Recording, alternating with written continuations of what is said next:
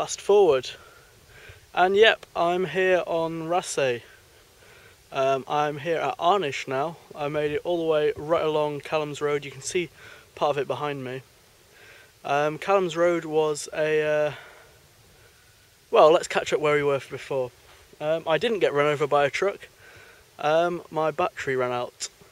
That's one of the unfortunate conundrums of cycling with a load of tech kit, is your battery will run out at inopportune moments. But anyway, I made it all the way up to Arnish, where I'm staying for the night. You can see a little tent over there, all snug inside. And anyway, I'm out here, out in the wild world, admiring the beautiful view and getting eaten to death by midges. But there's a good reason I'm out here. I'm out here because,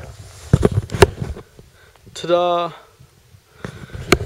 it's the only place I can get a mobile signal. 2G on Vodafone for the win, yeah! Ah, fucking midges can go fuck themselves. Literally, look at my arm. Yeah, anyway, a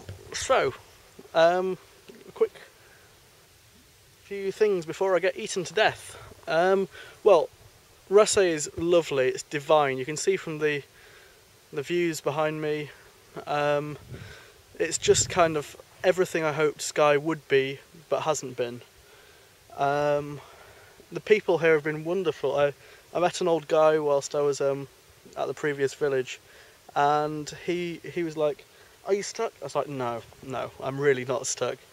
I'm just admiring the view. And we had a good chat. It turns out he's from Manchester, of all places. He has a house here, and he gave me his number in case that I somehow miraculously needed help, which I thought was very sweet, considering that I hadn't really asked for it and I wasn't really in need of any help at all. What else has been going on? Well, yes, I've been pushing a load of posts to Identica via Ping FM SMS, which is kind of good, but I do feel I've probably bothered a load of people.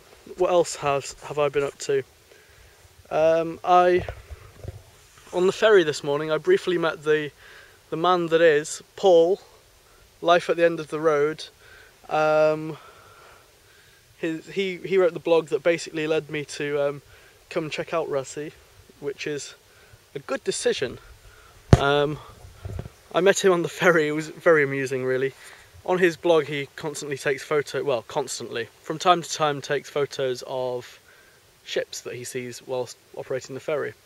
And we were on the ferry this morning, and some kind of ship drove past, and suddenly I see this kind of engineer dressed in a high visibility vest running up to the bridge, and then whipping out an SLR and taking photos and commenting on how much the ship must cost. And I was like, yeah, that's probably him. So I went and had a few words with him, and then went a bit fanboy on him. It's like, oh my god, this is why I'm here. This is so totally awesome, and I might have scared him a little bit. Oh well. Anyway, for the record, he lives somewhere over there, behind my tent. And if you can see the wind turbine, it's just over there. That's his. Anyway, I think my battery is about to go away now, but if you get a chance to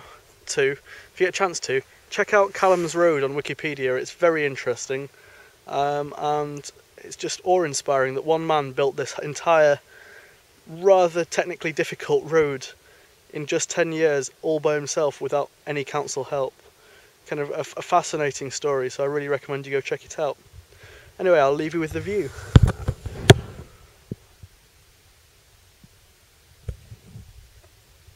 Ah, I'm being eaten to death!